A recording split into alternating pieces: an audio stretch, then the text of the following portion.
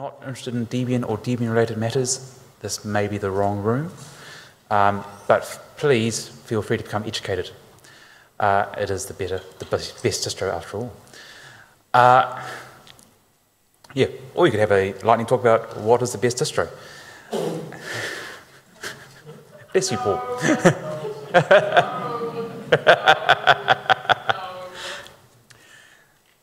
So currently we have a, this is what the schedule looks like for today.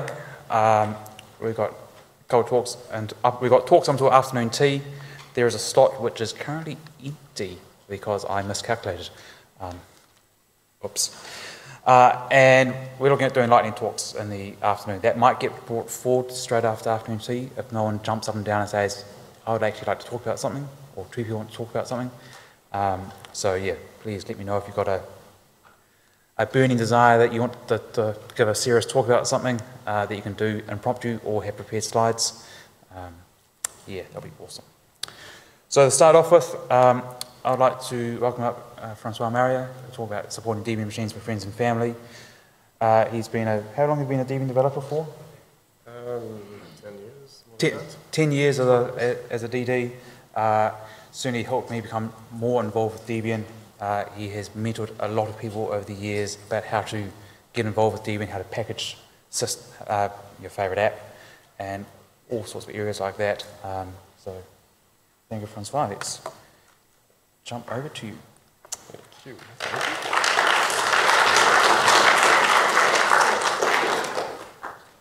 All right, I should be unmuted. All right, so what I want to talk about today is basically how do you make free software enjoyable for friends and family, right? If you have ever installed Debian or Ubuntu or whatever for friends and family, you may want to make sure that they have a good experience, right? So that they can enjoy the benefits of free software. But the thing is, you're probably not, if you're doing that for your friends and family, you probably don't want to end up being a full-time sysadmin for them, right? You don't want to spend all of your free time doing that support. So how do you strike that balance? That's what I want to talk about today. So I'm going to talk about a few things. Some comments about hardware, package updates, because that's important to do once in a while, monitoring, safety, security, remote access, and also backups. So throughout my talk, I'm going to be referring to one specific example of a person whose computers I maintain. And my clicker doesn't work anymore. There we go. It's my dad. My dad lives in Canada. And for those who don't know, that's over there. But the important part is that the link, or the shortest path between New Zealand and Canada, is actually quite long. So there's quite a bit of latency there, and that is going to come is going to be important later on.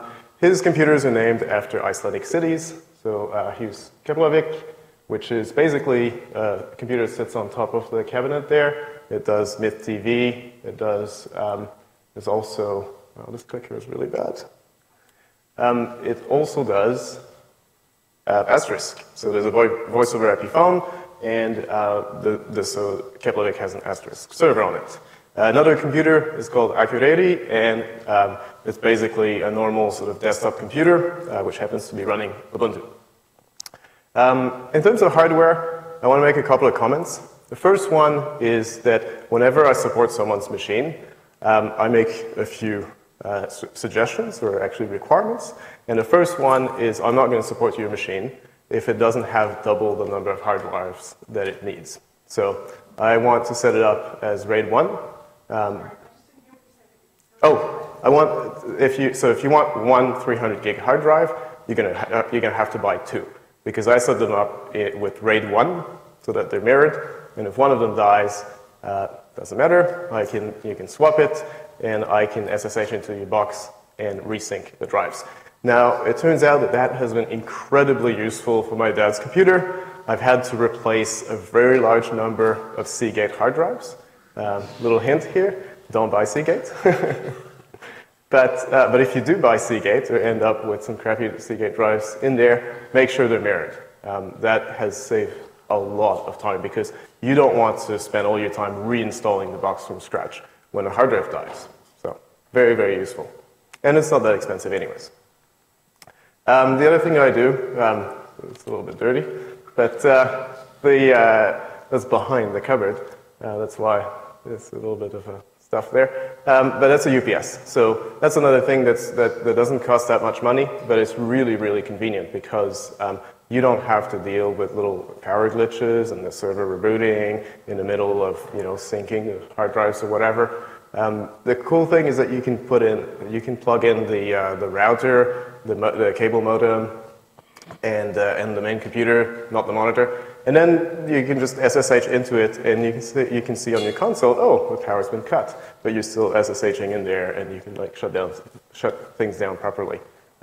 So quite useful. I highly recommend it. It turns out that a lot of people have kind of bad power. This UPS actually kicks in quite often for like 5 seconds. I'm not sure why, but there's like sometimes it has to do with the fridge or the washing machine kicking in. It's kind of weird. But again, I think it's worth it to do this. The other thing I do is when I set up a new computer, right from the start, I'm going to run memtest86 on it. That checks whether or not the memory is any good, so the RAM.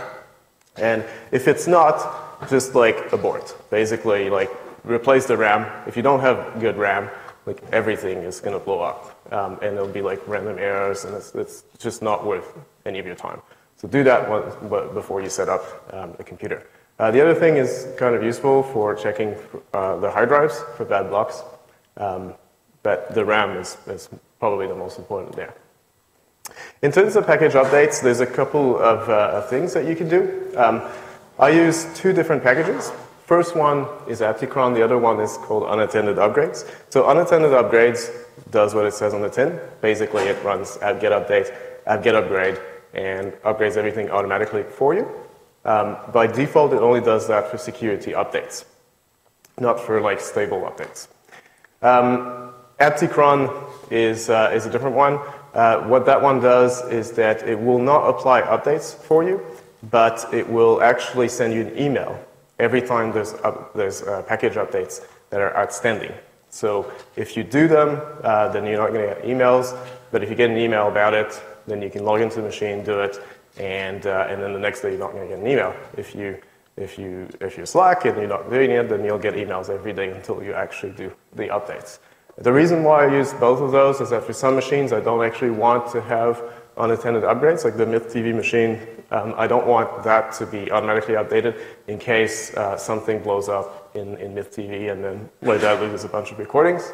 So I do those manually, and I use aptcron for that. But for other machines, I just unattended upgrades. And if something blows up, then I'll deal with it later. Other things that are kind of useful in this sort of package updates area, deborphan and debfoster. This is basically about finding out the stuff that's no longer needed on your system. So packages that you may have installed as dependencies of other ones, or things that you installed and you're no longer using. So they will help you find those packages. Sometimes it's packages that are obsolete, have been removed from Debian, and therefore are no longer security supported, for example. And you may not notice. So it's kind of good to run these things to clean up. You can save some disk space, but that's not the main point there. I think it's more about making sure that you don't have stuff that's not needed anymore or not supported. Along those lines, there's a new package. I think this got added maybe in Squeeze LTS or Wheezy, I'm not too sure. This is really cool. What this does, when you install this, it will warn you if you have, I think it's at apt-get time, if you have any packages that are out of support, out of security support for Debian, because normally Debian supports everything for security, but with Squeeze LTS now, we have basically a set of packages that are no longer supported. So because it's really hard to support like random PHP applications for 5 or 7 years, right? This package will actually tell you if you have anything installed that's no longer supported. I think on the Wheezy system or Jesse, it probably doesn't do much, unless sometimes actually things are removed from stable as well for various reasons. So that could potentially warn you about this. In terms of monitoring, I've got a couple of things that I do. Log check is kind of the main one that I use. And this is basically a tool that you use to, so there's a lot of log files on a typical Debian system, right? And it's really hard they're really noisy. It's really hard to find the stuff that really matters if you look at all of your logs. So the natural thing to do is to just not look at the logs until you have a problem. Then you go into the logs and you can see, oh, that's probably what the problem was. Now, that's not a very proactive kind of way of using log files. So log check is slightly different. It allows you to find this sort of needle in a haystack by it looks at all of the important log files, and then it has rules of stuff to ignore. So basically, you ignore all the normal stuff, all the normal noise that log files produce, and you only get an email about the stuff that doesn't match any of those rules. So basically, unusual stuff, unexpected messages. So log check is used for stuff like that. It's a little bit high maintenance because when you set it up, you have a whole lot of stuff that you need, a whole lot of new rules that you need to add to ignore the stuff that you don't care about. But once it's set up, it's really nice. Like you only get an email from those machines that you support when something bad happens or something weird. And that can tell you, for example, sometimes you have like drive controller errors, like read errors from hard drives, things like that, or CPU errors, all kinds of weird hardware stuff that happens. You'll often see that in the logs. Yep. Sorry? Oh, that's feedback. Okay. So Smart Run Tools is really nice. This is one that this is a package that uses something that's built into drive controllers. So a lot of ATA hard drives and SCSI hard drives and stuff. In fact, I think all of them come with this thing called Smart, which it watches, so it's on the drive controller itself, and it watches a whole bunch of things that tell you about the health of the hard drive. It watches temperature, it watches the number of relocated sectors, when you have bad sectors and they get moved around on the drive, and a couple of other things like this. Really good thing to use, because then you get advance warning when something is likely to fail. And it can also run a self-test. So the drive will actually test itself, like reading every sort of sector of the drive. And that's an online test. You can do other stuff while this is happening, although it slows down your system quite a bit. And if that ever fails, like it takes about 2 hours to run this, so you can run it once. I think I've got that set to run once a week. And if that actually fails, that's a really bad sign. So you might want to replace that drive. But because you have this setup, this computer set up with RAID 1, then it doesn't matter that much. You can take the drive out, order a new one, and then think again. MC log is slightly less useful because it doesn't catch as many things. But this is basically about CPU errors. So normally what you would see in your logs is something like MC error, and that's it. In like syslog or something like that, or maybe it's a kernel log, I'm not sure. And that stands for machine check exception. But it's not particularly useful because that's all it says in the logs. If you install MC log, then that actually queries the CPU to find out more information about what it is that the CPU has encountered, what sort of error it has encountered. Now that's not necessarily useful for you reading the error message, but it might be useful to actually search for it and figure out whether that might be a microcode error or whatever. So it gives you a little bit more debugging output. LM sensors, that's an interesting one. It will talk to all of the various sensors on your motherboard and CPU. So you get like temperature readings, RPM readings for fans. So for example, if you have a fan that normally goes at 1200 RPMs, and all of a sudden it goes at like 50, that's probably dying and might be time to replace it. If it's a CPU fan, you probably want to do that quickly because you're going to see you might see the temperature rising in other things. This is Unfortunately, that package only works if you have a supported motherboard. Like it's actually, I'm lucky because I have one of those motherboards that's supported, so that it's pretty easy and nice. Otherwise, it's a lot of fiddling, and you have to configure a bunch of stuff manually. So if it's too much work, just don't do it. But when you can actually set it up, it can be quite useful. Systat is another tool I use that's quite nice. So this is basically something you need to install ahead of time. And it will, I think it's every 10 minutes. Yeah, every 10 minutes, it will take a snapshot of various things on your computer. So like how much the swap file is used, how much memory is used, the percentage of idleness in the CPU, those kinds of things. So if the person whose computer you're supporting tells you, oh, our computer is a bit slow, and I don't know what's going on. Sometimes, if you train that person to, like I did with my dad, I've trained him to always write down the time when something like that happens. So if he complains to me, like, oh, my computer is slow sometimes, that's not particularly actionable.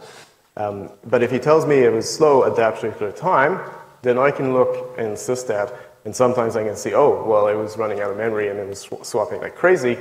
That's why.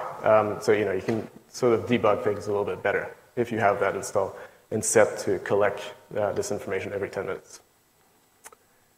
In terms of safety, there's a couple of packages that I found quite useful. Multiguard is really interesting. So Multiguard is about preventing accidental reboots of the wrong server. So, for example, you might be SSH'd into another computer, and then you upgrade your own laptop, and it's time to reboot to take in the new kernel updates. And you type reboot, enter, and then you realize that you're actually rebooting this other server that was recording, via MidTV or something like that. What Multiguard does is that when you type reboot, it prompts you for the name of the box that you want to reboot.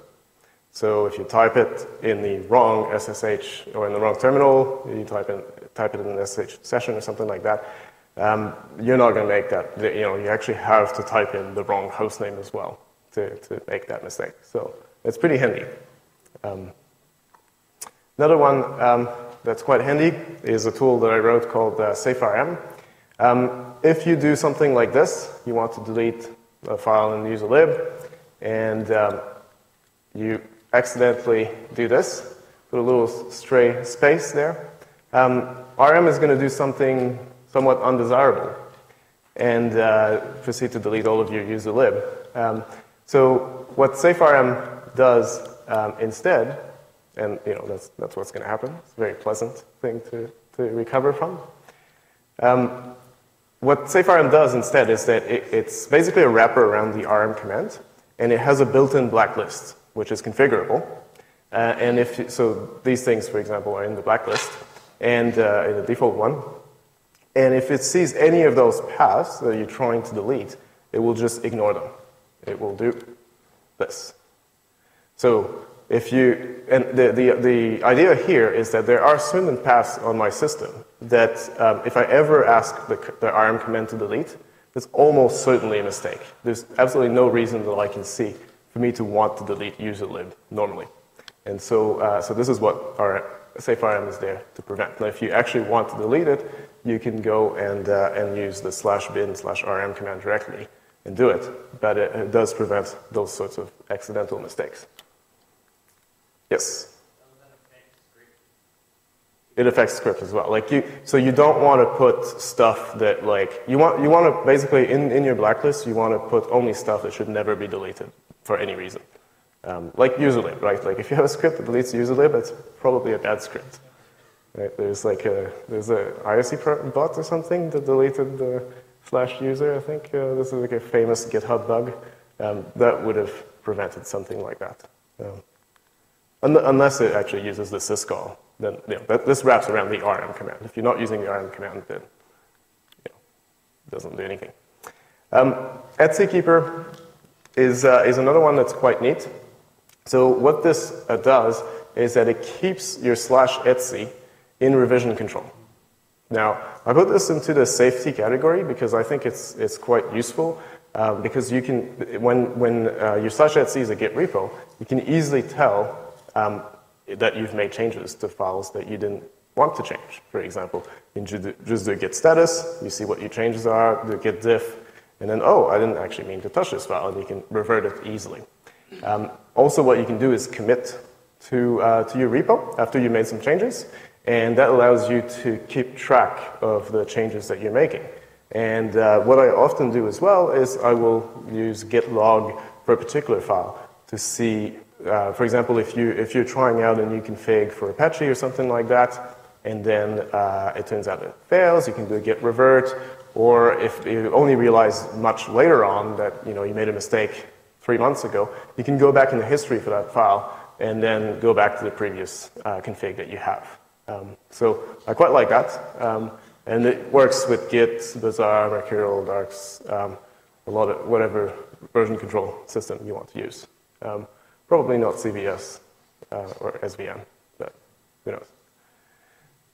This is another one that's quite useful for me because of that machine that runs MythTV.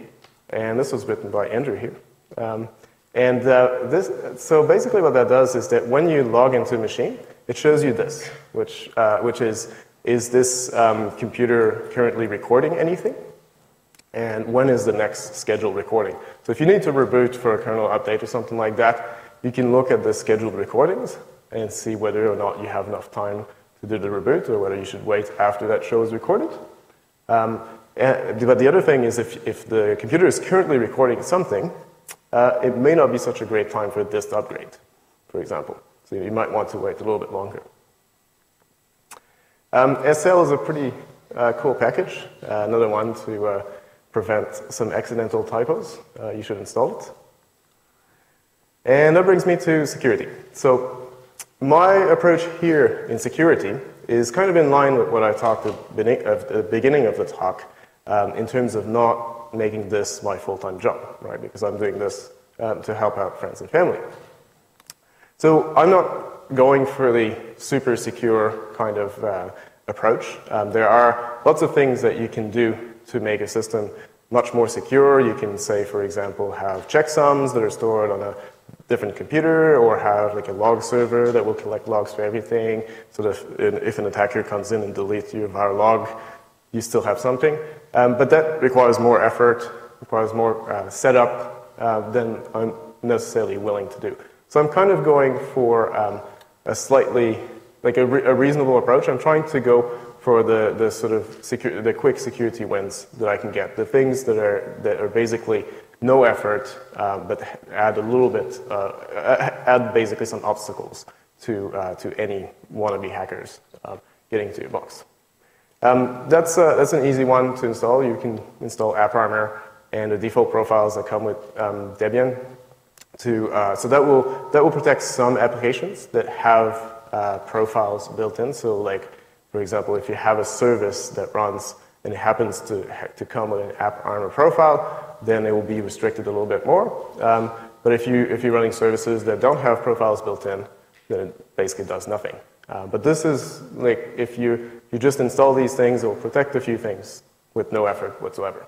So that's the kind of solution that I'm looking for there. Debsums is interesting. What this one does is that it looks at at all of the files that are installed by your packages, and it does a checksum of them. It compares that with the checksum that comes with the .deb that installed the package. So all of the Debian packages come with a checksum built into the deb, and if for some reason after you've installed them, some of the files were modified, say something in user bin or user sbin got modified, one of the binaries is different from what the package says it should be, that's probably something that you should look into. There are a few exceptions where that you can whitelist where it's okay. Like there's a package that installs PCI IDs and USB IDs, and there are tools to keep that up to date. Like if you want to run that on cron or something like that. In which case you have to whitelist these files because they will be more up to date than what the package is expecting. But normally, if you have things that have changed and you get a warning from debsums, it's a bad sign. could be a security thing, or it could also be just, like a bad hard drive or something like that, and, some bits have flipped. Yeah. Installing is really early good because files that there isn't some sort generate some sort and they get installed. So the comment was that it's good to install this early because there are a few packages that don't, I'm not sure why it's like that, but there are a few packages that don't have checksums built in. It's optional.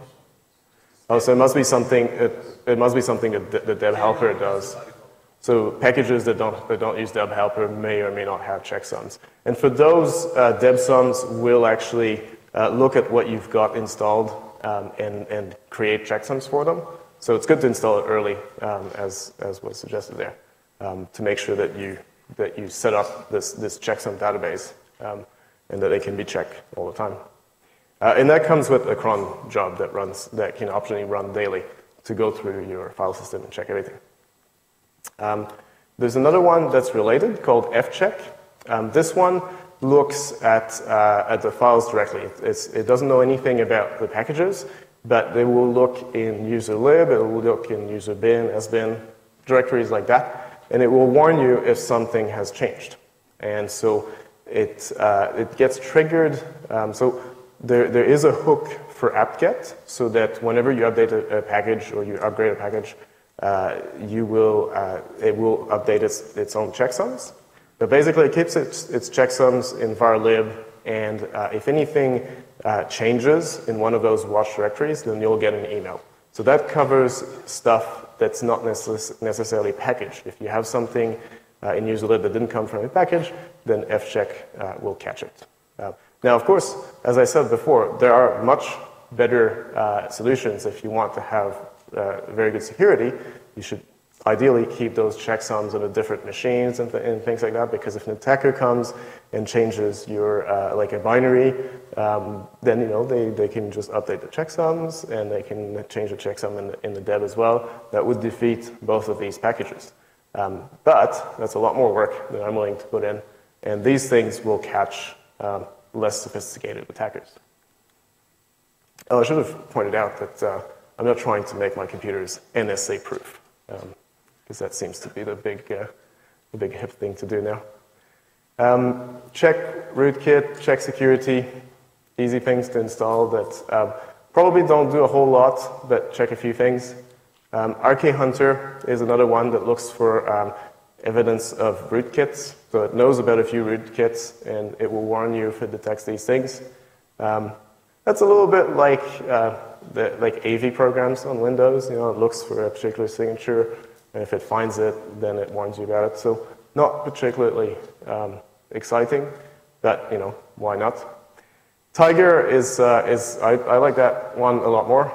Tiger actually checks for, there is a guide, I'm not sure what it's called in Debian, of basically security best practices. It's in this admin, so it will tell you things like, for example, when you configure SSH, don't enable v1 of the protocol because it's insecure, so it should be v2 only. So a bunch of basically best practices like this are in that guide, and Tiger is a thing that checks for them. So it will warn you if you have anonymous FTP or SSH v1, things like that, and then it will email you about it. Now, the neat thing is that it emails you once about every problem that it finds. So once when it finds a problem, and then once after it detects that you've actually resolved the problem. So if it warns you about a problem that you don't care about, you can just delete the email, and you'll never hear about it again.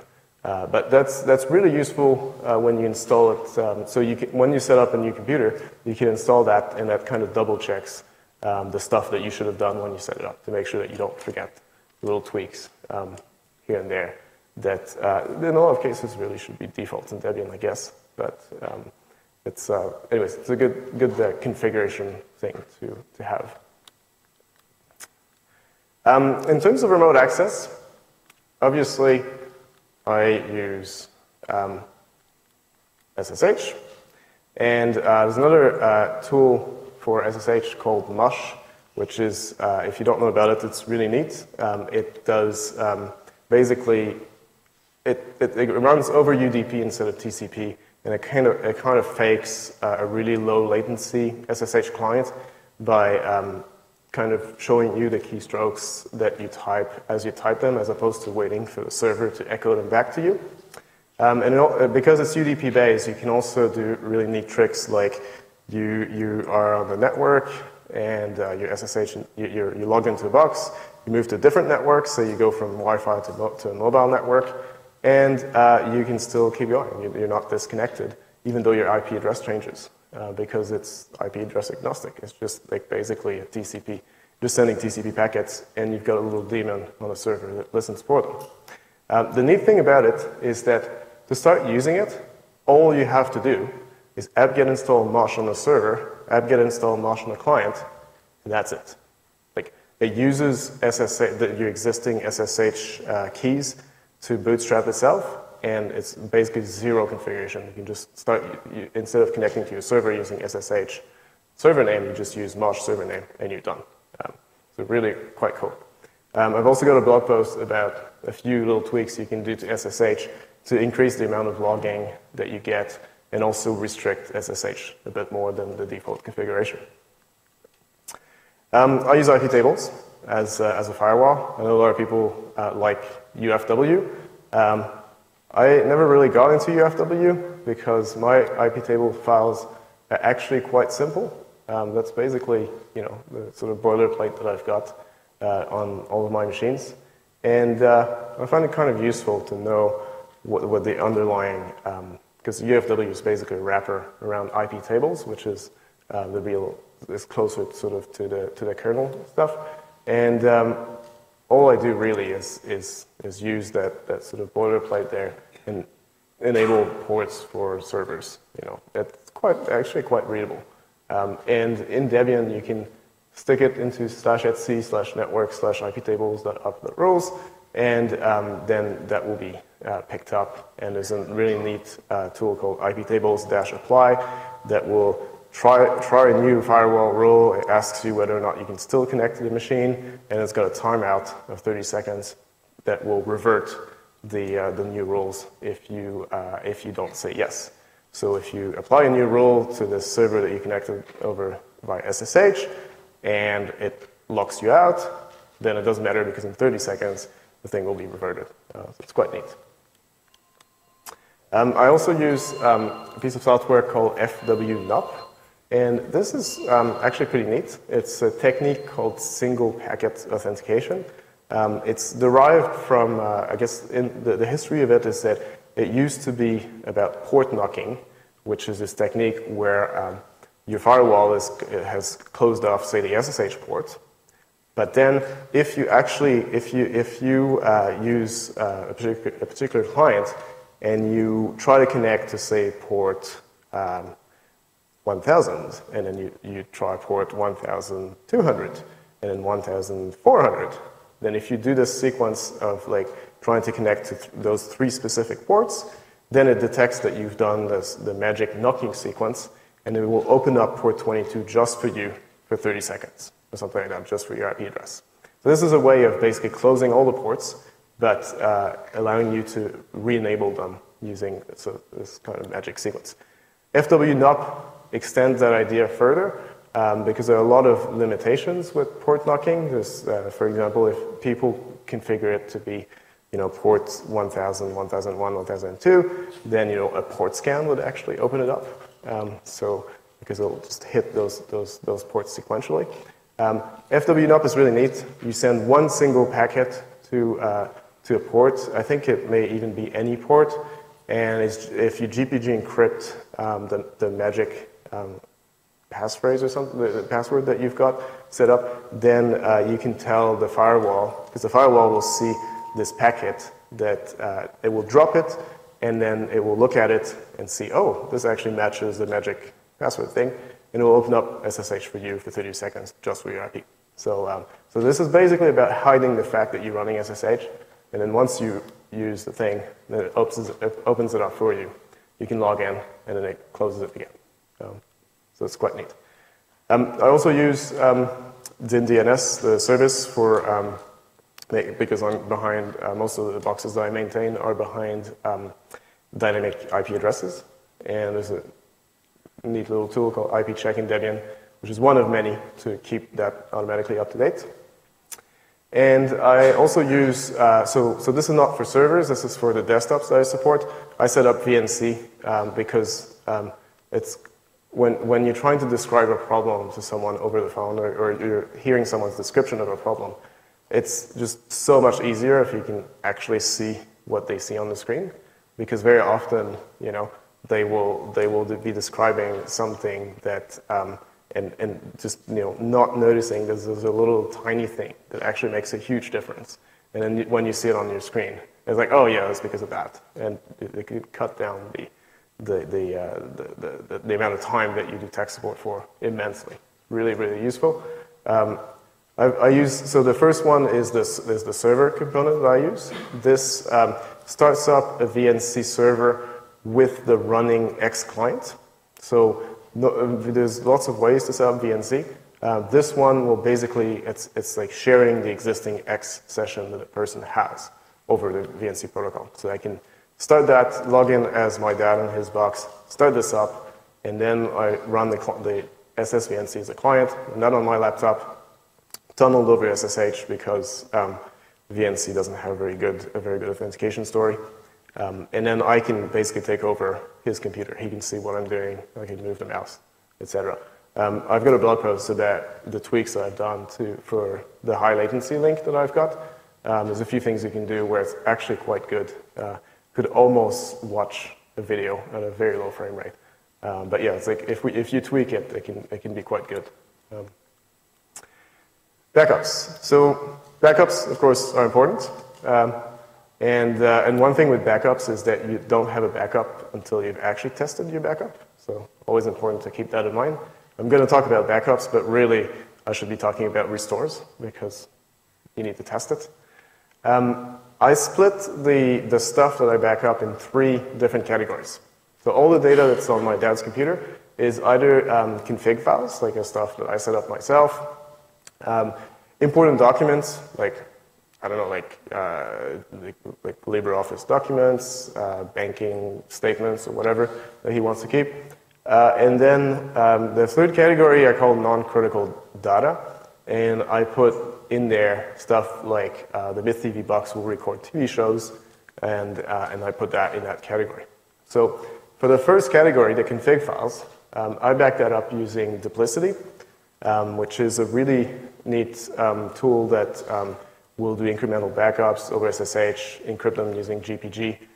So I just store all of that on my existing Linode because it's all GPG encrypted anyways. And so the reason why I back up config files is that if the machine were to crash, I don't want to have to reinstall everything from scratch because that takes a bit of time.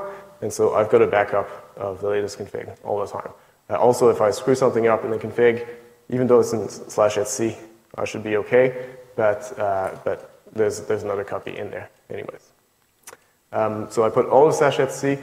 I put the list of installed packages. So if you have to reinstall a machine from scratch, the other thing you need to do is you have to remember to reinstall all the packages that were installed in the first place. And thankfully, there's a neat dpackage command that you can run to actually output all of that to a file. And then you can just reapply that as a single command and then reinstall everything. So if you've got that, the list of packages, and all of the config files, you pretty much have the box into the same condition. You can restore very quickly to the same state that you had. The other thing I back up is the MythDB database dump, MySQL database dump. In terms of the important documents, there's a couple of things that I put in that category.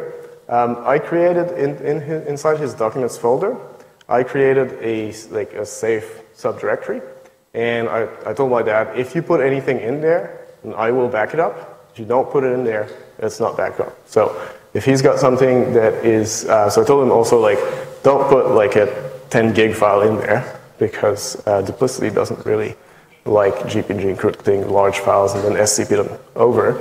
But this is the way that he can basically ensure that certain things are backed up.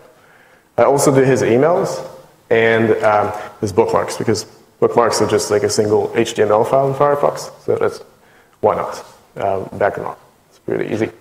For the non-critical data, I've basically told my dad, like, that's up to you. I've shown him how to like burn DVDs and USB keys and stuff like that. But basically, I've told him like, just if I were to like just reset your computer completely, what would you miss? So like music files, the TV show recordings, that kind of stuff. So he backs that up himself, and so I've basically kind of put that out of scope for in terms of what I do for him.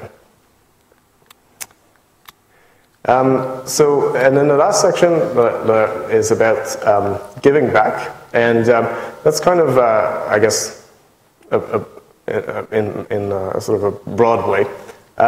There's a couple of packages that can help Debian and other folks that I install on all of the boxes that I run. One of them is Popularity Contest. I think it's installed by default, but it's not set to submit data by default. But what this does is that it submits the packages that are installed on your machine anonymously to Debian servers, and that gets used in the project for various things. And the initial idea behind it was it would tell us which packages have to go onto the first CD, because Debian used to come on CDs. Nowadays it still does, but I don't know that the first CD is that useful anymore. But that was the initial idea behind that package. Now it's been used for a whole lot of other stuff to gauge sort of basic metrics as to whether or not certain things are still in use in Debian or not. So it's a good thing to install on your machines to make sure that you kind of vote for packages that you use. Another one is called kernel oops.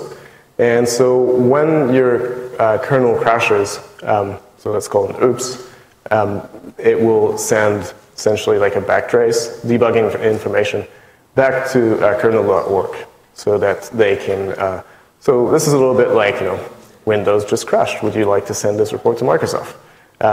This is the equivalent for the Linux kernel. And I think it's probably useful sometimes to try and debug things, but also to get an idea of what the worst offenders are in terms of kernel modules and things like that. And of course, that's usually NVIDIA, but sometimes it can be other things as well. So you just need to get installed those two, and then you're done. So that's basically what I do when I support other people's computers. I've sort of, accumulated a list of favorite packages over the years. But I'd be quite happy to hear what, if other people have suggestions of things I should do. Keeping in mind that I want to stay an amateur sysadmin. I don't want to have I don't want to install something that will turn me into a full-time sysadmin. But yeah, I'm happy to take questions or suggestions of other packages. And, yep. I'll repeat the question. So apt list bugs was the suggestion. I used that on my own machine. So what apt list bug does is that when you are going to apt-get upgrade or apt-get install a package, if the package has release critical bugs, so very severe bugs, then or maybe just important, I'm not sure what the severity cutoff is, but it will warn you about it. So like you're about to upgrade to this new version of Apache, but actually it doesn't start. Would you like to do that or not? So you can abort the apt-get upgrade at that point. So it's quite useful. It tends not to, in my experience, it's not so useful on stable. It's very useful on unstable, if you're running unstable. Yep. Something like that? When you talk about secure shell, why didn't you mention deny host lockdown?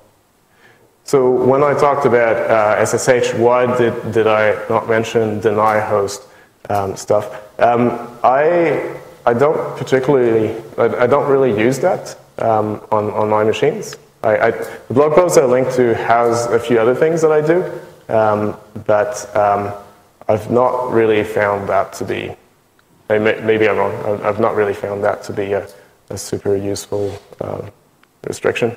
It's a little bit annoying to maintain as well, but yeah. Yes? I found that one of the uses was UPS. I found that for a lot of machines that I even more trouble than worse because the battery dies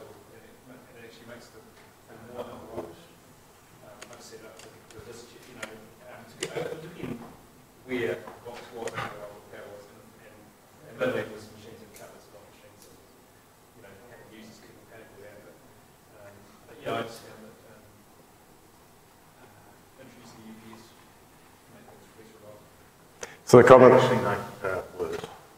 So there's two comments. The comment was basically UPSs sometimes make things worse because, for example, you have to replace a battery when it dies. It's their task, and they keep going on to battery all the time, and then kill the battery, and then make the power worse. So apparently sometimes it makes the power worse as well because the tolerance is too tight, and it uses the battery too much and runs it down. Yeah. That's possible. I think I've only had to replace it once in about like 8 years, so that's been working out okay for me. But yeah, it's good to know. Oh, yes, sorry. On that subject, what do you do to test that your UPS is working? How do you test? The question is, how do you test whether or not the UPS is working? Is that a question? The best way to test it really is to pull the cord out while it's running. Then. Your dad trained to do that? Yep. Yeah, I've had my dad do that. Yeah, that's basically, similarly, the best way to test whether or not your RAID configuration is working is to take one of the drives out and do something with it, and then, see if you can actually boot with only one drive, which, if you forgot to install grub on both of the drives, it won't, and then, resync everything twice. So yeah, the best way to test a UPS thing I found was to just unplug the power and see if it still goes. Yep. Oh, okay. Still on the UPS, Genesis Energy managed to fry 2 mainboards for me by fiddling with the smart meters and other stuff. So it is very recommended in certain parts of New Zealand. And it's probably worthwhile the effort and updating the battery on occasion. Did you have a comment as well? Or? No. UPS is programmed so that it's operating. There is various packages which will do automatic UPS testing if you have USB or serial connections, and then send you emails about failed test reports. Okay.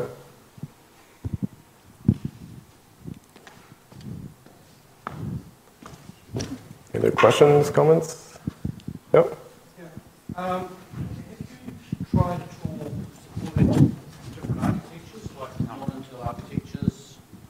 So the question was, have I tried to support other architectures, like non-Intel architectures? The answer is no. Like all of my friends and family have very standard, like AMD or Intel boxes. Right. No, it's just I'm looking for perhaps supporting something for a family member who manages to block fans and fry motherboards and stuff like that. And I was thinking of getting something like a QB truck, which has no fan and can't be blocked. Yeah, that's good. And it runs Debian fine.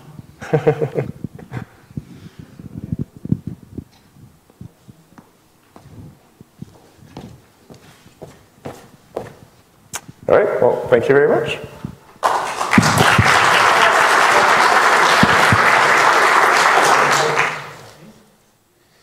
Thank you, Francois.